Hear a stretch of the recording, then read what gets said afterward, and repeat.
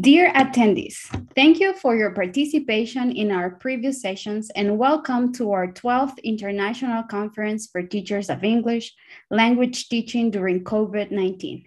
It is my great pleasure to introduce one of our guest speakers, Dr. Erika Saito. Dr. Erika Saito is an assistant professor and course lead in the Masters in Social and Emotional Learning (SEL) and Masters in Education with an SEL emphasis at National University Sanford College of Education. She teaches research in SEL and SEL action research methods for educators.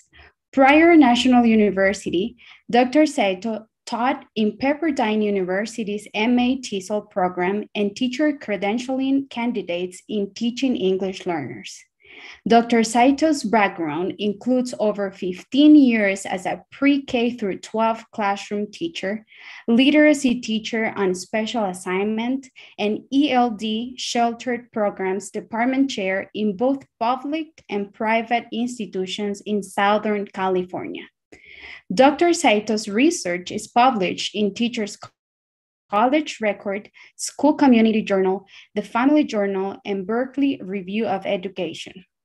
She is currently K-12 level chair for CATESOL, secretary-elect for Area's SEL Special Interest Group, associate editor for Journal of Interdisciplinary Studies in Education, and article editor for Issues in Teacher Education. And without further ado, let's give a warm welcome to Dr. Erika Saito. Thank you so much, Stephanie, for that wonderful introduction. I appreciate it. And I thank all of you for joining me today, and welcome. With our state or our world in this state of unknowns, being able to reflect upon these past 2 years in the ways that we have transformed education during COVID has also brought forth this need that was always a concern pre-COVID within the area of social emotional learning. So the field of SEL has been around for about 3 decades now, and it took COVID to bring this area to the forefront of education. Today, I'm pleased to share some practices along with research in the SEL field. I also want to preface this by saying that this is inclusive of all classrooms. It's not limited to ESOL by any means. And in fact, the research in SEL within ESOL classrooms during COVID is very sparse. So I'm actually going to be talking mostly about the broader landscape of education. But before we begin, I would like to thank the conference committee and the National Pedagogic University Francisco Morazan and the U.S. Department of State for allowing me to be here today. I am truly grateful for this opportunity, and I hope that I can share some helpful information with all of you. I think that's the biggest part. So just an outline for today, and going back to what I mentioned before regarding social emotional learning during COVID, I'd like to start this presentation by introducing you to a warm welcome and creating a brave space for discussion. This will lead into my attempts in defining this really broad term of social emotional learning through some of the larger known SEL frameworks and understanding the SEL context. We will then move into SEL in application during the pandemic, what adults can do to navigate their emotions during this challenging time, and how it can be promoted within our classrooms. And then at the end, leaving you with an optimistic closure. So I'm curious to know from all of you how you're feeling at this exact moment. If you could rate your feelings right now on a scale of 1 to 5, with 1 being happy and calm and 5 being furious or enraged, what number or word describes you? So feel free to share it in the chat. This scale that I have here is called a temperature check, and it's used to quickly gauge students' emotions as they enter the classroom, or even in an online space like this one.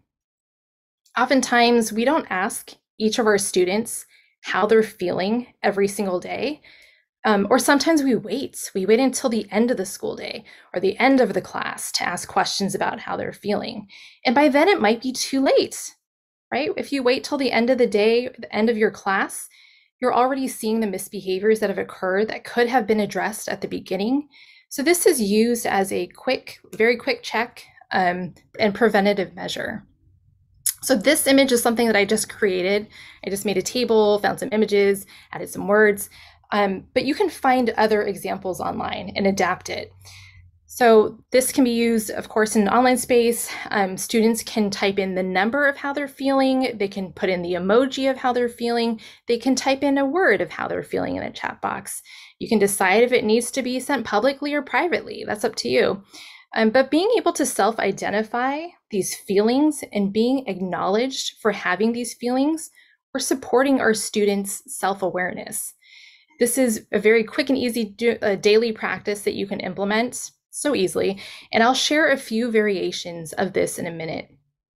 So for in-person instruction, it can be a poster on a wall. You can have sticky notes, and students can come in and just put their name and attach it to a point on their temperature check. They could use their photos as a check-in. It could be a tiny slip of paper where students just write their name and the number. So there's so many ways to modify this quick and easy step. But these vocabulary feeling words can also change throughout the year. It could turn into a journal prompt to describe and expand upon why they feel this way. But it is something that is important that we need to acknowledge with our students. So here are some other ways that you could begin a class with a warm welcome. The image here on the right is a mood meter, and it was developed by Mark Brackett. So you could see there's a large range of words here. His work looks at widening one's emotional vocabulary. This can be great for all students to attach more accurate terms to the emotions they are feeling. And this is based on, and it's hard to see, and I'm sorry about this at the bottom, by the levels of pleasantness as well as the levels of energy. It's also color-coded to make it easier to identify the words to match their feelings. I've had teachers take this and adapt it into other languages to widen their students' vocabulary in other languages. So using the mood meter, are there more accurate words that describe how you're feeling right now compared to the temperature check? All of these types of check-ins, and these happen at the beginning of class, allow students to name the feeling, expand their emotional vocabulary. The mood meter and the temperature check, it really helps develop their language. And this is for all students, right? Even if you are a native English speaker and you're learning these vocabulary words, for a lot of people, it's also new. Another form of check-in that can be used is a Google form. And I've used this in classrooms as well as a quick check-in. You can monitor it very easily. Of course, it should be at the beginning of the day. It could also be you could also, adapt it and do one at the beginning, one at the end of the day. But outside of these quick check-ins are these year-long community building supports that can help foster a positive classroom climate. An example of this are morning meetings. A morning meeting or a class meeting starts at the beginning of the day or beginning of class, where the teacher holds a discussion on topics tied to SEL. So this could include a thematic topic, such as the word of the week, and it can be incorporated into stories tied to that word, how it connects to students' lives, and how they are applying it within the classroom. A morning meeting can be brief, but should be consistent and held consistently throughout the year. Morning meetings promote self and social awareness as well as relationship building. So beginning each day with a warm welcome, again, can be something really brief, really easy to include into the classroom. And morning meetings also promote healthy relationships and social emotional skills that, again, include the self-awareness, social awareness, relationship building, a sense of belonging, and empathy. So this is another area, and I'm pretty sure most of you have heard about safe spaces, and I wanted to introduce creating a brave space. When we're creating a space for critical dialogue, particularly in our classrooms, especially when we're online, it's important to discuss this topic of brave spaces. In social justice work, the term brave space was described by Brian Ario and Christy Clemens in their chapter on From Safe to Brave Spaces. It is establishing ground rules collectively with your students, and it is important to hold before you have a class discussion or any type of dialogue. The recommendations for facilitating a brave space include controversy with civility. So this means that participants can engage in conversation, and this can include a disagreement, but you should also identify the source or the issue, as well as the problems or possible solutions.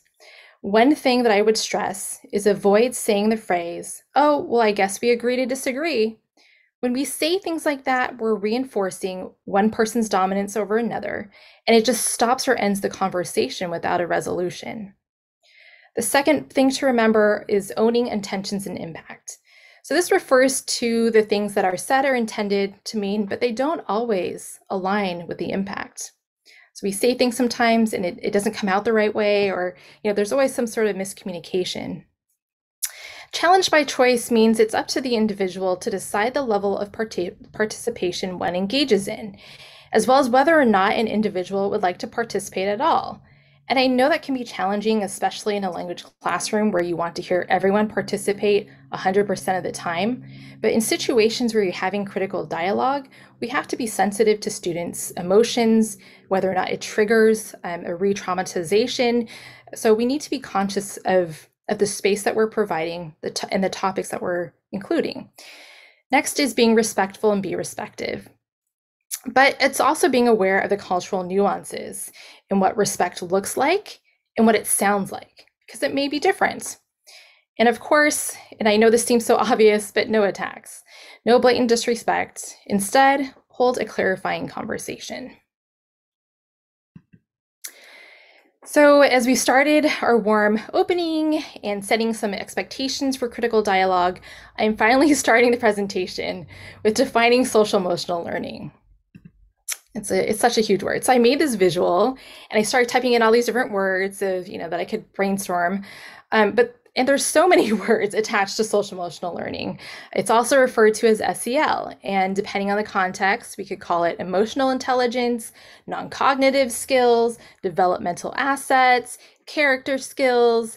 I heard in one presentation, 21st century skills, interpersonal skills, among others. But ultimately, social emotional learning is centered on emotional development.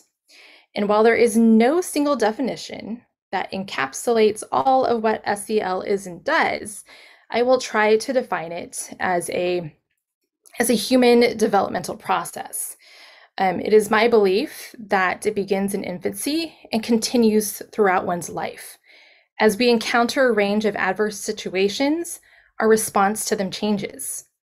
SEL is also tied to our relationships, the way we manage our emotions, and how we identify ethnically, spiritually, by our age, our professions, our gender, our race. So it's everything.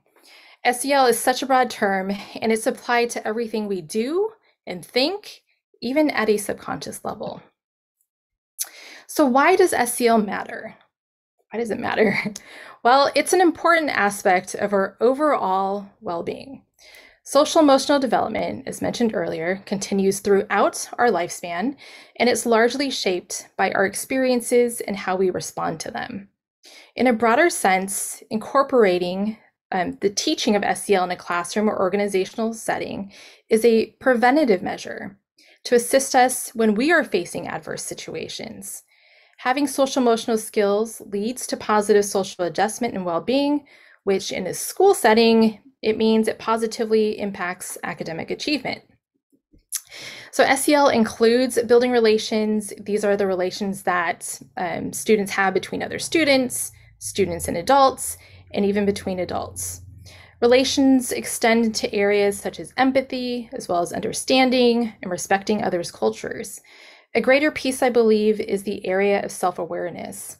We are all experiencing the challenges of our society, whether it's tied to racial justice, COVID-19, or other areas that have impacted our lives. SEL helps in the process of facing our societal realities. This in turn also promotes our resilience in facing these situations. In the US, and this might look familiar to some people, in the US, the most commonly referred SEL framework is CASEL's framework.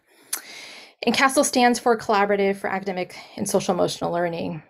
The framework and the term social and emotional learning, it was actually coined by CASEL researchers about 30 some years ago. And they've recently revised their framework. So some of the components down at the bottom were added in just this past year. So this is a K-12 school-centered framework that focuses primarily on social emotional competencies developed in classrooms and schools. The 4 key settings are where SEL takes place and develops.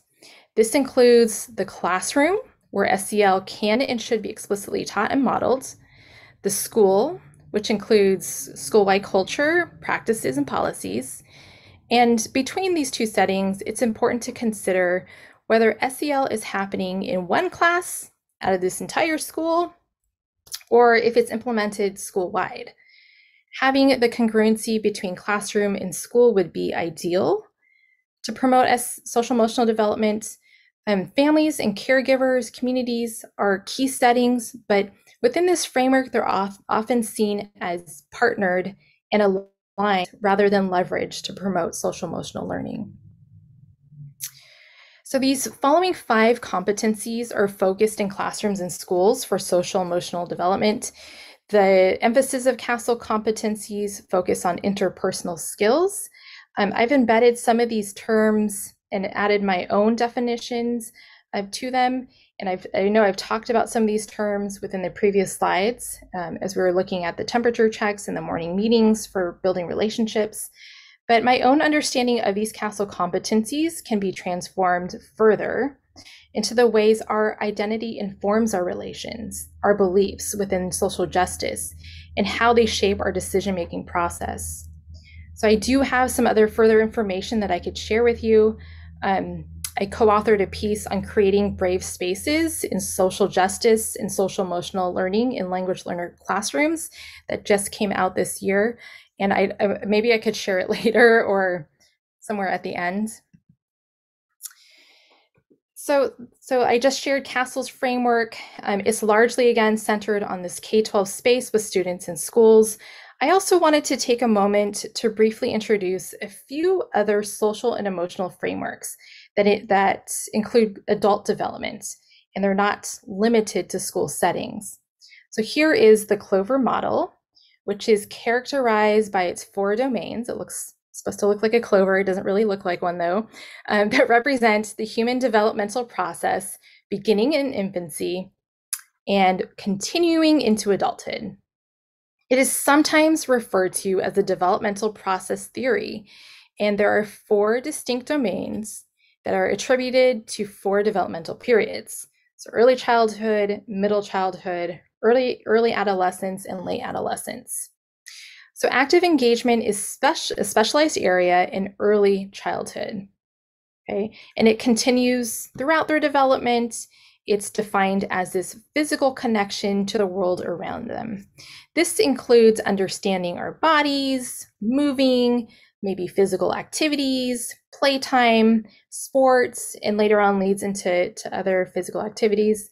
And then there's this other piece of assertiveness, which is specialized in middle childhood, and it's defined as having agency, negotiating with oneself and with others, and also understanding the decision-making process. So this transitions later in life to developing one's voice and position, being able to express opinions and beliefs. And this can be supported by offering students within these age ranges choices. So choice to feel that sense of independence and also decision-making. Belonging or belongingness is a specialization within early adolescence, and it's tied to relationship building with peers and adults, also group and identity. In a classroom, this could be supported, and I just heard this in the last presentation about working in pairs or working in groups.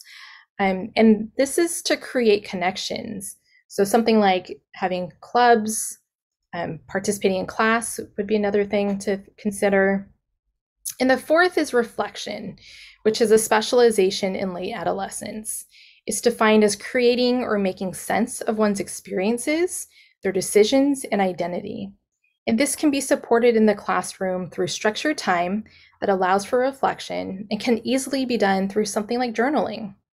So think about the opportunities for your youth and being able to share the insights you want to have them express. While a focus, or what is described as this specialization within each of these time period occurs, the 4 domains continuously overlap. So even though it says early childhood here, it's not like it only happens during early childhood, right? It continuously occurs throughout time. But what makes this model different is that it does not rely on a curriculum or on school instruction, but it just aligns with this whole process of social emotional development and human development. So I have 2 more, and I know these are all so different. There's several frameworks that exist, but I was trying to consider some that include adults, since most of us are adults here, I think. So while there are numerous SEL frameworks and programs that exist, the bulk of these frameworks, again, center on this pre-K-12 setting. For those that have adult SEL frameworks, they often combine these with as a grade level. And even in more recent SEL frameworks, adults are still in school, but they could be considered as part of a college framework or a career readiness framework. And so these 2 frameworks include adults. The first is the Big 5, and this has been around for decades, the Big 5 personality traits, also known as the 5-factor model or the ocean model. It centers on emotions and personality dimensions and behaviors. So these adjectives were identified by personality psychologists to describe the personality dimensions that align with health, educational outcomes, and careers. This other one on the right, an ACT, might sound very familiar with all of you because it's widely known for their standardized college entrance exam. And in the past 5 to 6 years, they've come into the SEL field with the ACT Holistic Framework of Education and Work Readiness.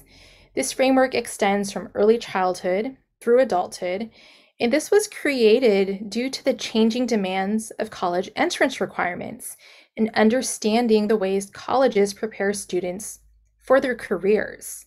So some of these areas include cross-cutting capability ranges, from technological literacy, problem solving, behavioral skills, and being able to manage stress, working well with others, and then things with education, career navigation. It's just having the knowledge and understanding of their majors, understanding career paths, and making the appropriate decisions to get towards that career. So now that I've provided an overview to some existing SEL frameworks, you can find some connections across all of these, in spite of the difference in the settings or in the target ages. When looking at how to apply an SEL framework internationally, it's important to understand the ranging definitions and how the competencies are translated within each country's context and culture. Consideration of the intended population should serve as a starting point and defining the components of social emotional learning that align with cultural norms before placing it in application. Do the ages and stages of human development align with the cultural human development ages and stages? Further is a consideration of what is valued as an outcome. Is it well-being, or is it academic success? Maybe it's both. Other pieces to consider when choosing an SEL framework for your school site, your classroom, or even for yourself is that it's not something that someone like me can enforce upon you or your classroom community. As educators, as adults, we must pull from our own understandings of our community context. So we need to ask ourselves, who are the students in my classroom and what best represents my students' community?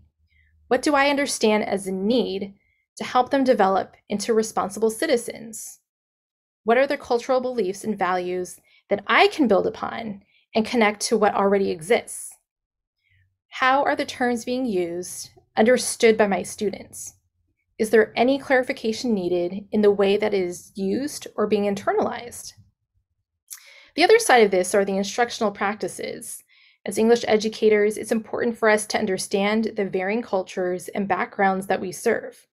How are we aligning our instructional practices in SEL to also reflect and honor our students' cultures? How are we engaging and acknowledging the backgrounds of our students in the classroom to develop SEL competencies? Much of this stems from us as educators being in touch with our societal realities, with knowing and being comfortable, right, with ourselves and embodying these SEL qualities, engaging in critical self-reflection, addressing our own biases and assumptions of our students. All of this is to continuously improve our profession, right, our professional selves and our SEL practice. So there isn't like a space where it just says, this is what SEL should look like for adults. But so this is my opinion largely, but an ideal framework for adult SEL should be inclusive of the culture and setting of one's environment, as I mentioned just earlier. For adults, the key setting could be in a workplace. It could be home or any other area where the adults interact. Currently, the role of adults in SEL frameworks is relational. I mentioned earlier that some adult SEL frameworks are in a school setting, where we're like described as a college student, or adults are included as imparting and teaching SEL competencies. So I do want to acknowledge that adults are impacting social emotional development of our students in the classroom, in the home, in our school settings, home settings. But the previous frameworks I shared do not include adults as if once you're in college, that's the end of your social emotional learning development, because that's the end of the framework, right? And to me, it's a continuous process, because what happens if we finish college? What happens if we're not in college? Does it mean that we don't have any social emotional learning?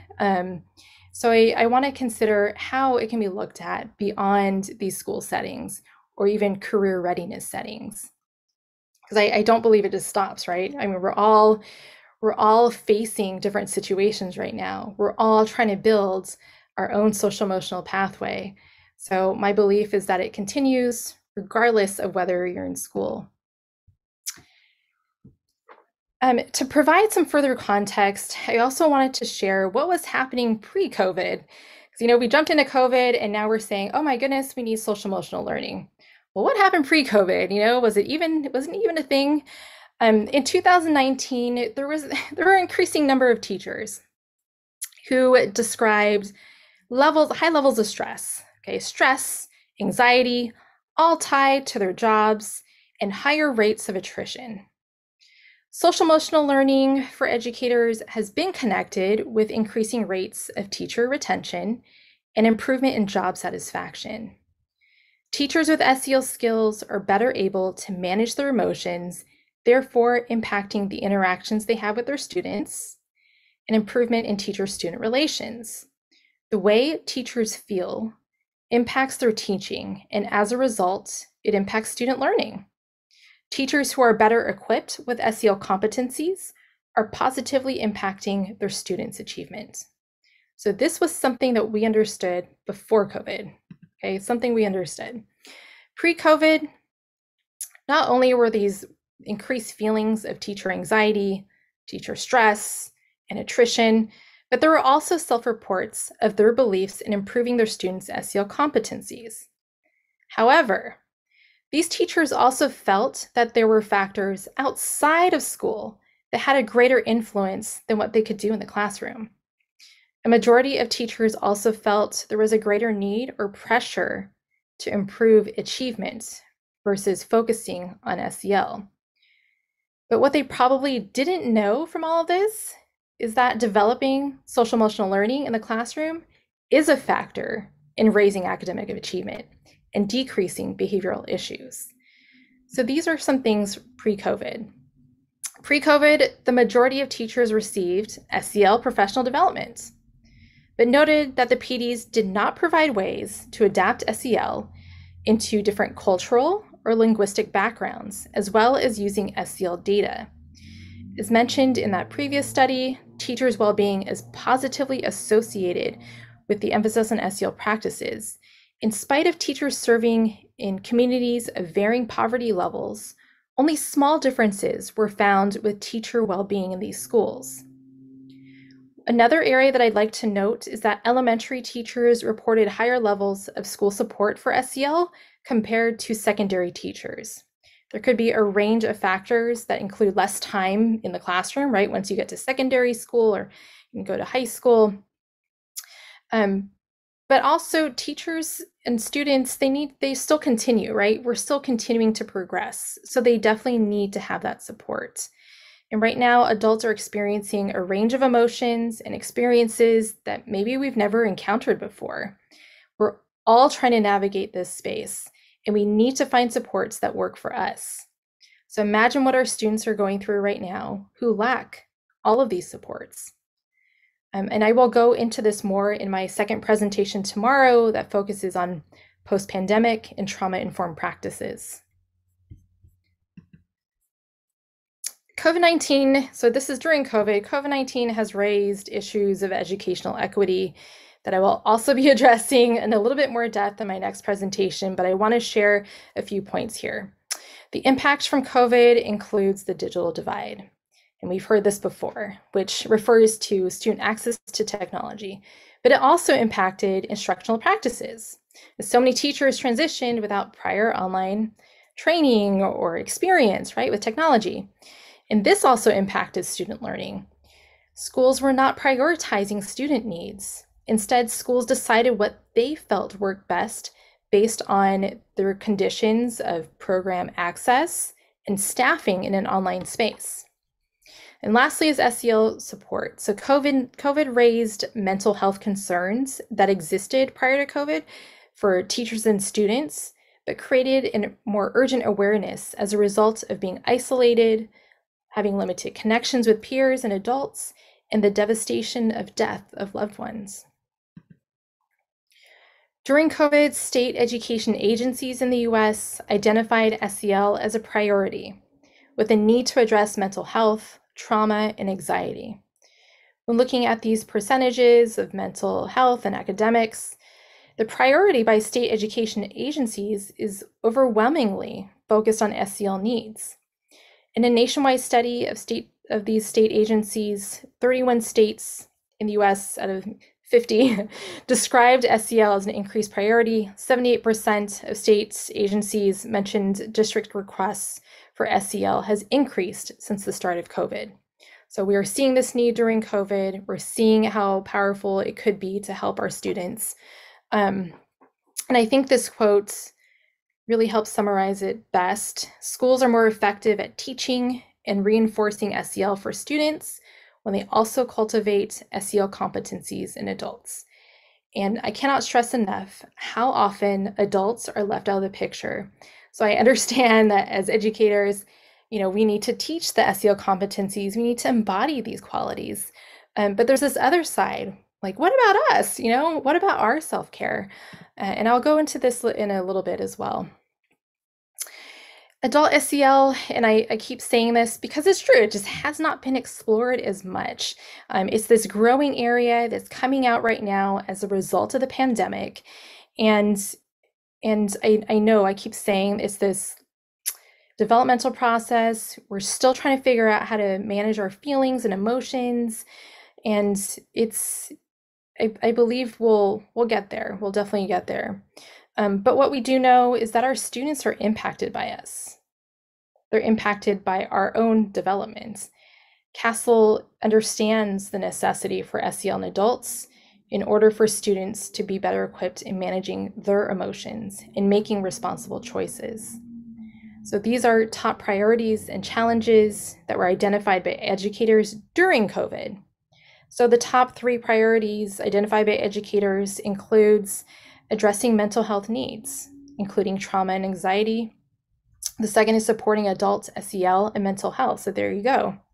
And the third is providing and supporting professional learning in SEL. The top challenges in SEL being a priority is largely based on the issues with training staff at schools, districts, and agency levels. And that was identified as the top 2 challenges. The third is tied between a focus on academics, protecting funds for SEL, and difficulty with SEL distance learning strategies. So we can see how important this is, especially the need for adults, right? Adult SEL. And then internationally, COVID, of course, it did impact education. It raised this need for social emotional development and mental health supports, and then the transition back to in-person learning across all countries, all socioeconomic levels. However, the levels of engagement between students and teachers really varied based on income level. And this could be predictable, right? You just can imagine this in your head, the amount of resources that one place might have over another. And it affected the modalities of teaching, the connections that teachers had with students and parents and families, right? Is based largely on income and access. So what can we do as adults to understand and navigate our own social emotional development? And one thing that I cannot emphasize enough is self-care.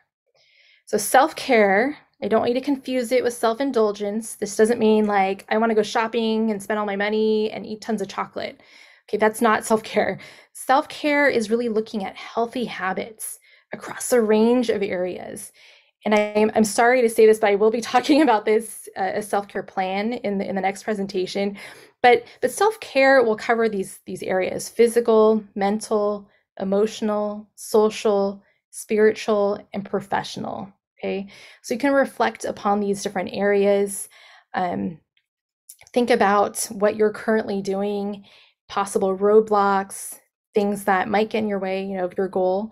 And it's important to stick this somewhere. So like I keep little sticky notes and Post-it notes, so you can't really see it, with me at all times. I like to post things everywhere. And this is a really good strategy. It's a good strategy to just remind yourself of something. It could be a quote. It could be something you're supposed to be doing that day. So having those little mental notes is really helpful. Another SEL practice that we can engage in as adults is listening. And I know this seems so obvious to so many people, and maybe that's why it's an area within social emotional learning that is less described at all, but it supports equitable practices. So I have here a different list of types of listening. And as adults, active listening is an important piece of fostering relationships, and we're modeling these listening practices for our students. These require the full attention of participants. In some cases, we're timing speaking to allow for equitable voice without interruptions, without any judgments. So constructivist listening provides space for reflection, provides space for releasing emotions, and constructing new meaning about whatever challenges they face. It provides pairs or small groups of up to 5 and includes timed listening without any distractions. So no looking at your cell phone, no typing into the chat. It's full attention towards that person. Okay, and I think this is a really great practice because when you actually put students into a group and you ask them to speak for 3 minutes, one at a time, without any interruptions, it can be challenging, right? But at least you're creating the space. You're creating an equitable opportunity. Sometimes there are students that want to talk, but they just feel like they don't have the opportunity to talk because there's that one person that likes to talk the most. So this creates, like, you're creating the setting for them that feels safe, right? That feels like they can speak. And for adults, this works well too. I've tried it with other teachers. It's hard at first, but I strongly encourage it. Perspectrum is another one, which also offers the space and the time speaking. But in this case, it comes up with like a problem. So the first person will speak, they'll talk about their problem, everyone listens, they take notes, they're not speaking or interrupting, and then they take time to reflect. And this is another structured way of holding a conversation or a discussion with equitable time. And then active listening is something that you probably have done, or something that sometimes is natural to some people. But you can set ground rules of what this looks like and what it sounds like. If you have one person that's speaking, you know that they're listening because the participants are asking questions. The participants are responding, making connections to their own experiences. They're reflecting on something. So that's how you know someone's listening, right? And then there's the reflective listening, which is more of an empathetic move, and it's to acknowledge what the speaker is feeling. So one of the key considerations when implementing SEL in any classroom is to understand that you don't need to go out there and buy, a program. You don't need to buy one at all. It can be a very simple change in your instructional practice. There are ways to implement SEL through explicit instruction across content areas, and it should be, again, consistent daily. It should offer opportunities for students to engage and express their feelings and emotions. Ask students what would help them during this time. You'll be surprised by the small adjustments and recommendations they provide. And you can think creatively about how you can realistically support them, as well as your educational and SEL goals.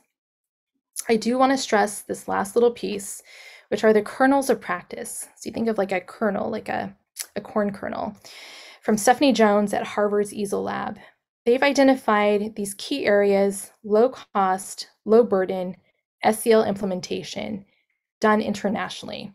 And it's proven to be effective in international settings. So it's something realistic, something flexible, something that could be easily added in, like I showed you the temperature check, right? Super quick, super easy. Something as simple as that, as simple as a journal, that's a journal prompt that's daily, a sticky note, selected text that center on character development. All of those things can have a large impact on your students' social emotional development. Okay, so think about the styles and supports that your students need, and I think that really comes first. So I know this looks kind of funny, but at this moment, I'm in the midst of looking at some qualitative data. So I'm looking at international students' perceptions of student support during the pandemic. I know for me as an educator, I know how I've been feeling. I can talk to my colleagues about how they've been feeling. I understand, some of the challenges that we faced technology-wise, the internet connections, these new things that were brought upon us.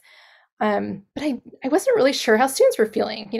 We do these check-ins, I see the, happy face, whatever, but I really wanted to know what are their perceptions of the support that they're being provided. I'm very curious.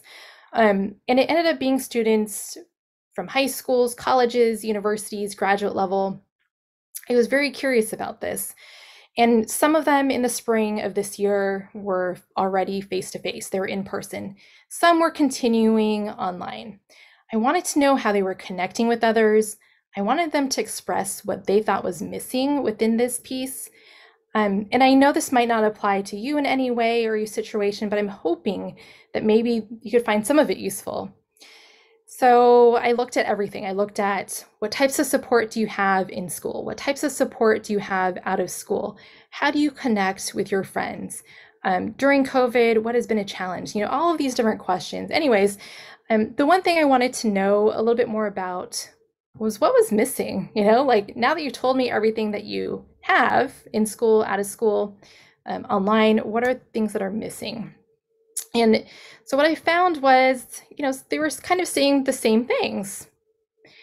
There were students that just wanted more time to socialize in their online space during school hours. So you can imagine, and maybe you've experienced this, all the side conversations that you had in person are not happening in this online space. The people that you have people that you're friends with and you just know, your acquaintances with, but sometimes it's nice to have a conversation with someone you don't really know, even if it's small, right? So they wanted to socialize online during the class hours. Some returned home. So since they're international students, they returned home overseas. They were attending these live classes in spite of these major time differences. So this was a challenge. How are they being supported? Well, they're not. For new students that began in the school year during COVID, how do they make friends? How do you make a real connection when you're sitting in an online class, listening to a lecture, and then you log off and that's it? And maybe there's a discussion board, or maybe there's an asynchronous piece. So I think it's just being more conscious of what we're implementing, how we can engage students. And then these other resources I was curious about too for in-person. So not knowing about the resources that are available, what are we doing to explicitly tell our students where they can go for support, what types of supports that we have at our school sites, right? Not knowing where the health center is or if one exists. And I thought these last two were interesting because they're more socially related, right? A physical place where you can just rest. And because of COVID restrictions, there might have been things that were closed, so those spaces were not available.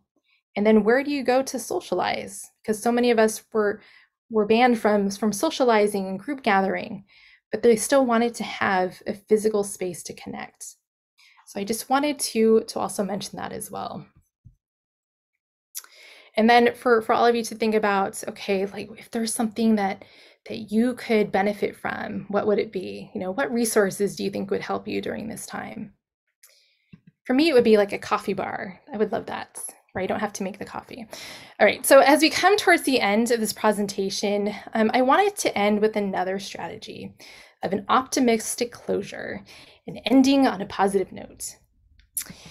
So this is another practice that you can easily implement at the end of the school day, but we should take that initiative as teachers and with something positive. It can be a space to reflect on what you learned. It can be a connection to your personal experiences, things that you want to do to move forward, planning your next steps. So if you can, and I know, it's hard right now because I can't see anything, but if you can, in one word, drop into the chat what you're feeling at this moment, or share something that you've learned. And then building off of this, think about what you've learned today that you can realistically apply in the near future. Okay, you can write this down on a sticky note, post it on your laptop, on your wall, somewhere, just to remind you. What is something that you can apply in the near future? What is something that you've learned today? And I'm leaving you with this hopeful message because I really think that we can make a change, even if it's small. And I don't know if there are any questions, but I do have references at the end. And then for my contact information, I am on Twitter and LinkedIn, and the credits go to SlidesGo for the beautiful slides. I added the U.S. Department of State and English language programs as well. But if there's any questions, please let me know. There aren't any questions, but there are great comments. Our audience was very active during your presentation, and they just liked the presentation. They say it was a very interesting topic that we don't talk a lot about this topic here in Honduras. So it's something that we definitely have to explore more. And yeah, they just thank you so much for this valuable presentation, like all the information that you shared with us today. Well, thank you. No, thank you so much for having me, and I appreciate the people that did attend, because I think it's an important piece. It's an important piece that we can easily add into our instruction. It can be incorporated easily within language, right? There's definitely pieces to that as well. So, yeah. Definitely. Well, thank you very much again, Dr. Saito, for being here, and for our audience too, having joined us today.